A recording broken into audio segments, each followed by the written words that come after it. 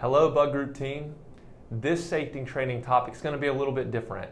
This month we're going to be talking about the essential job functions that our folks are doing day in and day out and how to perform them well, efficiently, and how to do them safely. So for the first one, I have our subject matter expert here, Tan, who is going to show us how to safely and effectively clean a toilet stall. So Tan, first question for you, what do we need to get this job done? Well, first, you will need to have your safety goggles on, which I have on.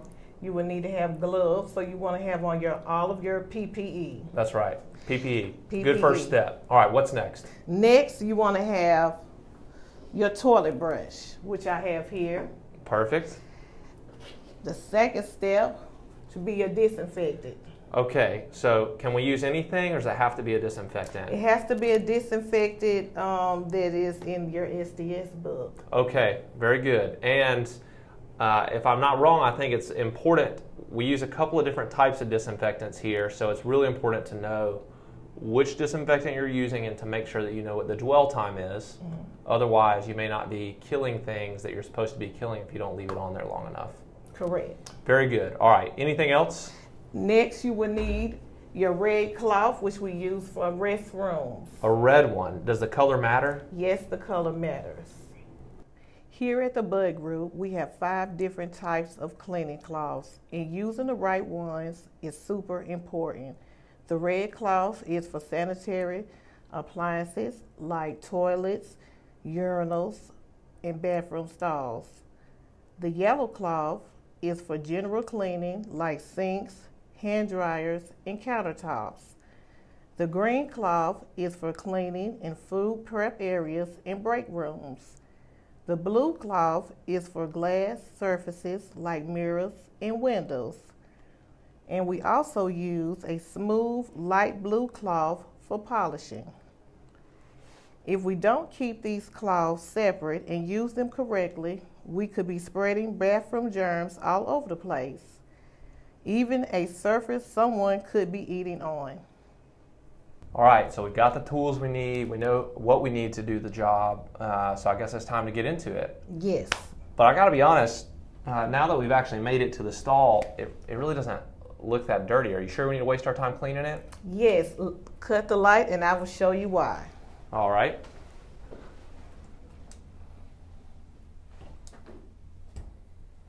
As you can see, we have a lot more work to be done. Yeah, it looks like the bowl is clean, but the area around the toilet is still quite dirty. Still needs to be sanitized, yes. All right, so if we still need to clean it, I guess the next thing is why don't you show me how to do it? Walk us through it. What do we need to do? Okay, first thing you need to do is have your disinfectant cleaner. Okay. Which would be your Virex. All right. In order for this to disinfect any bathroom areas, you're going to have to spray the complete toilet, urinals, handles, and everything, and you need it to be on dwell time for 10 minutes. Okay, 10 minutes. So it's got to be on there for 10 minutes in order to kill all the germs that it's supposed to kill. Yes, that's correct. All right, and I noticed when you did it, you really soaked it. So I guess it's important to make sure that that thing is visibly wet when you're spraying it down. Yes, it's correct, because if you don't have all your surfaces and your high contact surfaces sanitized, it will not work and it will not disinfect the areas. So your bathroom will not be clean if you do not have the dwell time. All right, I guess let's spray down some other areas and wait on that for 10 minutes. All right, here we go. We're going to spray down your walls. You can do your toilet holders, your handles, your stalls. You can spray down your stall doors. All these areas that I'm spraying are high contact areas, meaning that everyone touches all of these areas.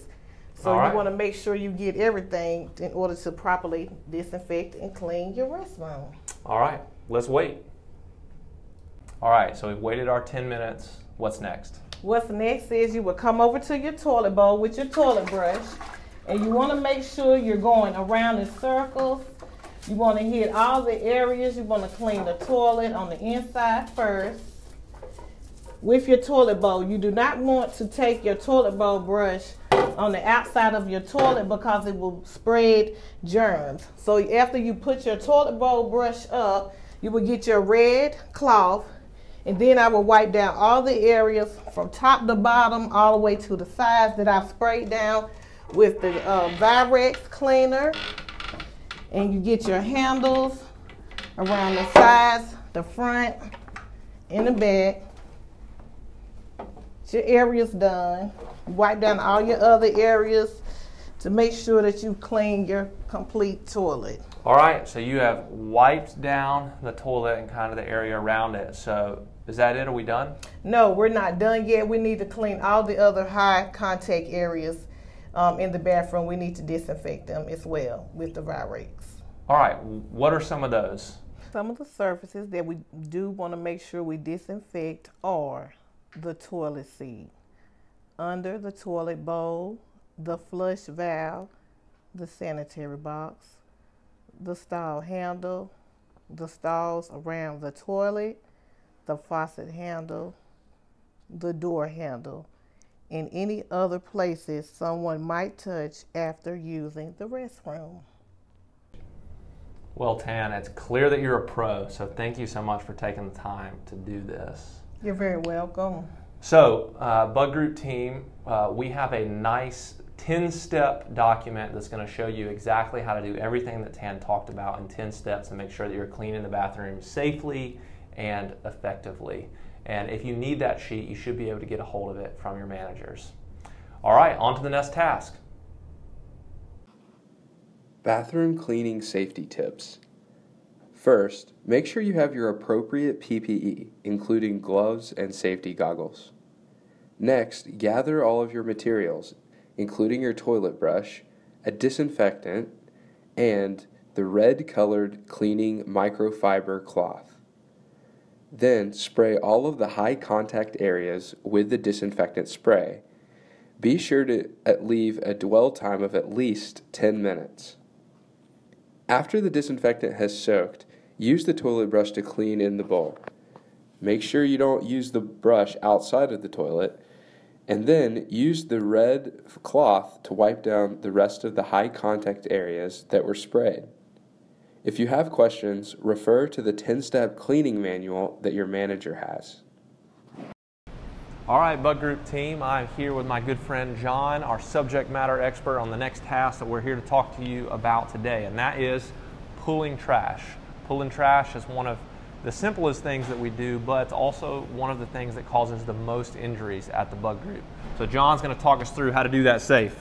So it looks like we got a trash can right here.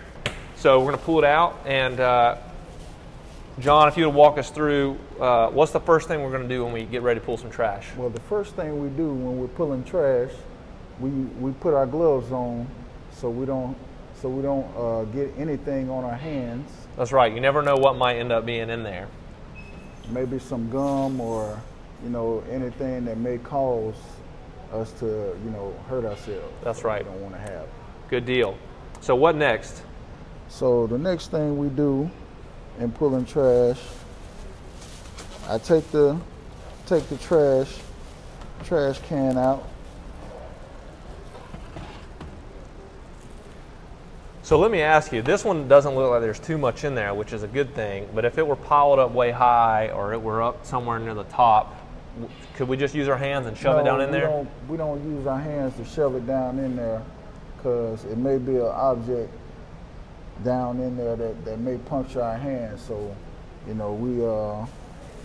just take the trash. If it was full, we just take the trash and we tie the bag. We tie the bag first so we don't spill any trash out. Tie the bag.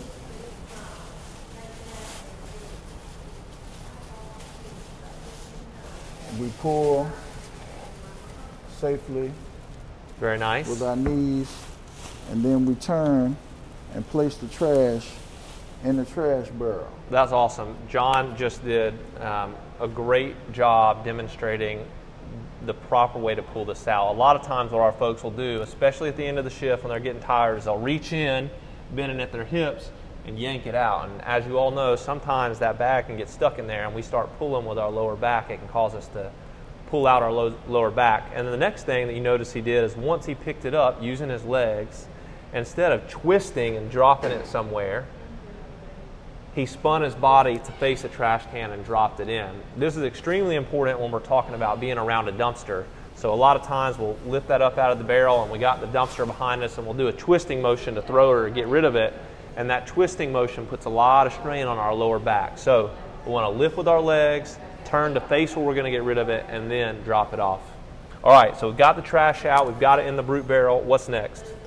The next thing we do, we take our trash bag, tear our trash bag,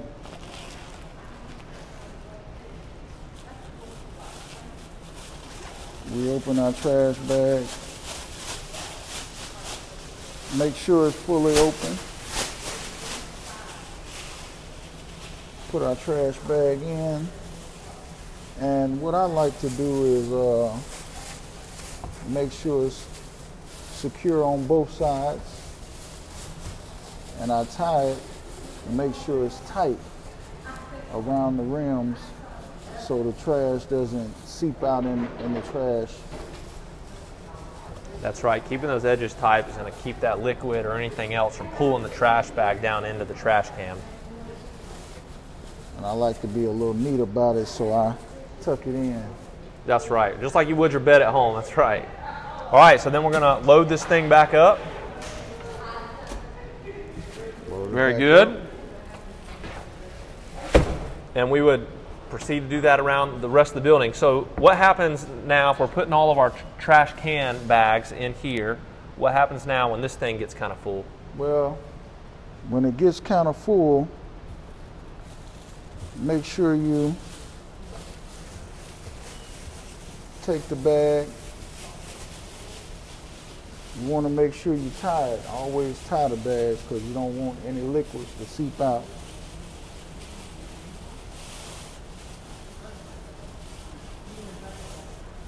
Very good. And you take the trash barrel, to the trash. Yeah, so you got tilt cart there, and we're going to offload it in a tilt cart. Very good. So if you'll notice, one of the things that John said was when it gets kind of full. So this is really important. Again, when we get working too fast, too hard, sometimes we let that thing get too full and get too heavy. So it's important that when this brute barrel gets about 2/3 of the way full, we want to make sure we go ahead and tie that off and get it moved into the trash can. At some of our accounts, we have tilt carts to put it in, and at other accounts, we're going to be rolling the brute can straight to the dumpster. All right, well, John, I appreciate all those tips and tricks, and hopefully we'll see you again soon. Yes, you will. Thank you. Trash removal safety tips. Always wear gloves when you're pulling trash. If the trash can is full, don't push down on it. This way we avoid touching anything dangerous. Then tie the bag before you remove it from the container. Lift the bag using your legs and your arms. This way we avoid straining your back. When you're placing the bag into a larger trash can, turn your body with the trash so you are facing the new container before you drop it. Do not twist your back. Then repeat these steps with the body positions when you're moving the trash to any larger containers. Place a new trash bag in the empty containers and tie the loose ends so that the bag is tight to the rim of the container. All right, Bug Group team, we are here in this J closet to talk about something that our folks have to do every day, and that's mixing chemicals. So we're here with our account supervisor, Cassandra, to talk about how we can do this safely. Make sure that when we mix the chemicals, we are doing it efficiently, effectively, and safely so that when we take that chemical out, we can get the job done the way that we need to. So, what are the first thing we need to know before we get mixing any chemicals? You always have your PPE on, your protective equipment, your goggles, your gloves, so no spillage on your hands or in your eyes. That's right. Definitely want to keep it out of our eyes. That's super, super important. So I'm glad you mentioned that. And you just never know. Sometimes it can splash back up or we may spill it. So that's very good. Okay, so I noticed this bottle has a label on it. So what do we need to know about bottles and labels? We need to always make sure that your labels match. The chemicals that you're putting into your bottles. Very good. Okay, so anytime we're pouring a chemical out of something and into something else, we want to make sure that the bottle that we're pouring out of it has a label, and that label matches the bottle that we're pouring it into. Yes. Okay, so this method that we have here is what we have at some of our accounts, and it is called the RTD method, or ready to dispense. And if you'll notice, this is actually a different type of label than is on this bottle, because this is not what Cassandra typically uses at this account. It's just for demonstration purposes. So she's just going to walk us through how you would do this without actually dispensing the chemical. Okay, so you would always make sure that your water was turned on. Okay. And open up your bottle away from your face. Always thinking about the safety. Place it in, and then you would just dispense. Just like that. Very good. As simple as that. And then, so once you've dispensed it, what do we need to do? Okay, once you turn your water off to make sure that you're disconnecting it. Just like that. Yes. Very good. So this is really important, Bug Group team. If we leave that water on, it's going to allow that water to build up right here at the bottle, and could cause the gasket or something to break, and the next thing you know, we have water all over this. So super important to turn the water off and disconnect that RTD dispenser. Okay, very good. So at this account, we actually use the J-fill. So Cassandra, how would you use this chemical mixing method? Okay, and I would turn it on first, make sure everything's on. Take the top off the bottle. Make sure that I select the proper selection, which is Crew, for the chemical that we're about to dispense. Clear the line. Once it's clear, place the bottle under the nozzle, push and fill.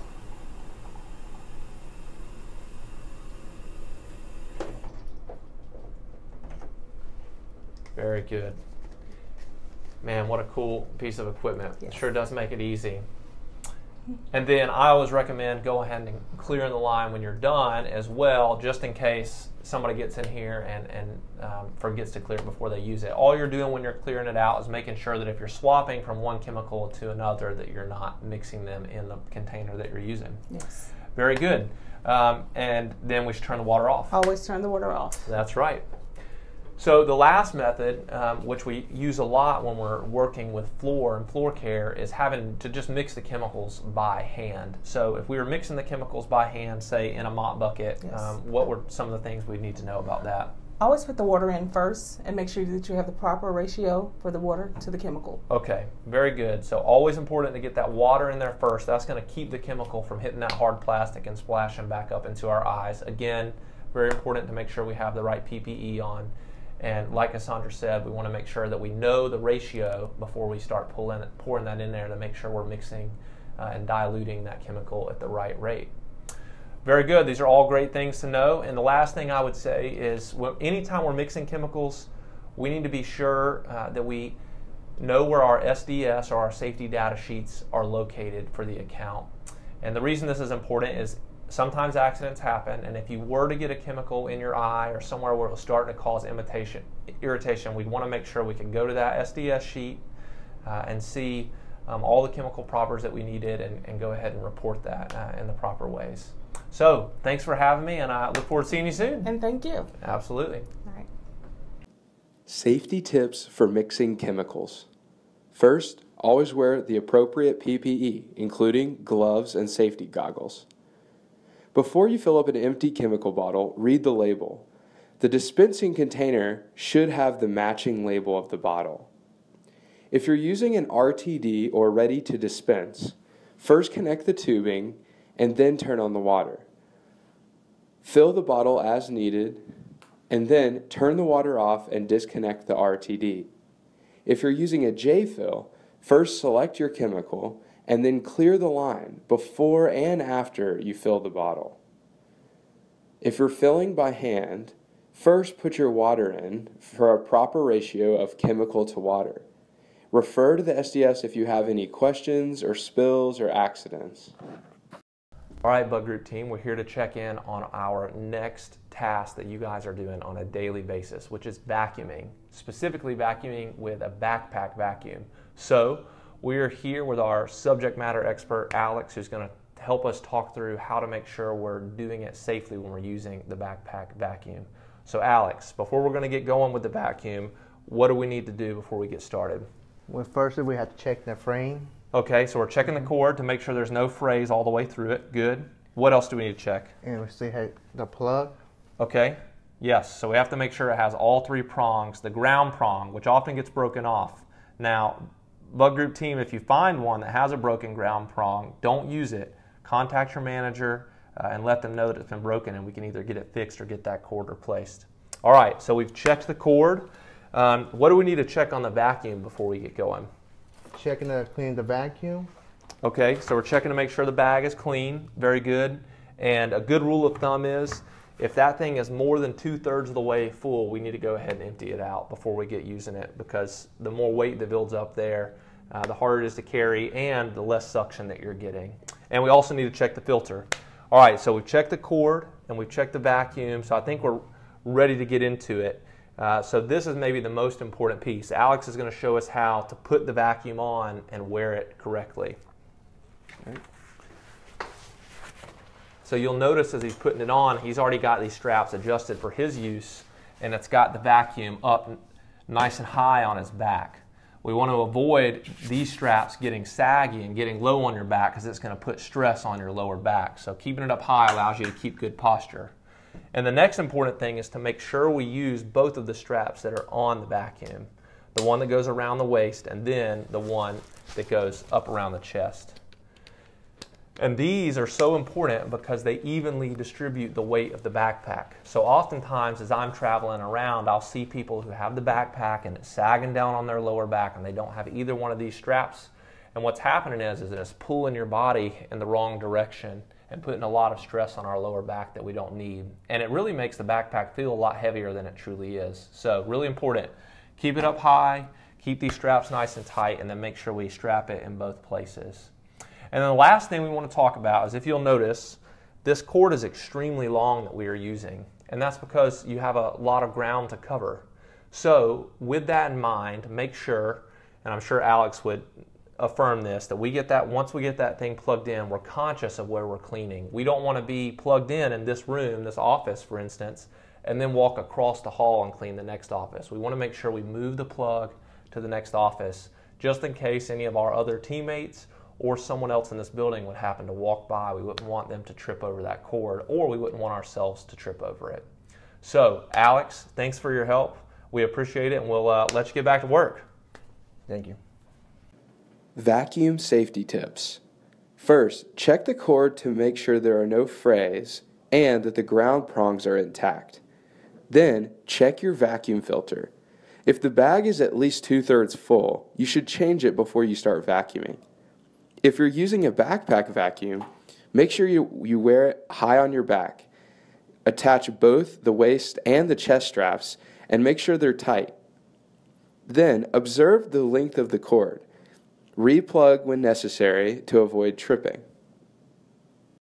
All right, Bug Group team, on to the next floor care task that we are doing on a daily basis, and that's mopping. So we are here with our subject matter expert, Angelica, and she is going to show us how to mop safely. So if we are mopping, we're going to mop this area. What's the first thing we want to do? Make sure we have the equipment we want to have before we get going.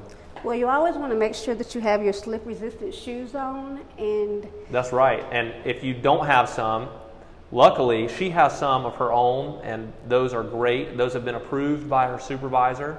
If you don't have those, you can use the one that the Bug Group offers, which are covers that can go over your normal shoes, and your manager should make sure that these are in your J closets for you. What else would we need? we need our wet floor signs. That's right. We got to have a wet floor sign, maybe more than one, depending on the area we're doing. We got to make sure we keep our customers aware that we have a wet floor, as well as our other teammates, to make sure nobody's slipping and falling. So we've got the equipment. What next? If we were going to mop this room, what would be important for us to know? Well, we would start from the back of the room and mop our way out of the room. Okay, so starting in the back. Yeah. You can go ahead and start for us and show us, and that would be great. So notice she's going to wring the mop out really well, and then start in that back left corner and work her way out of the room.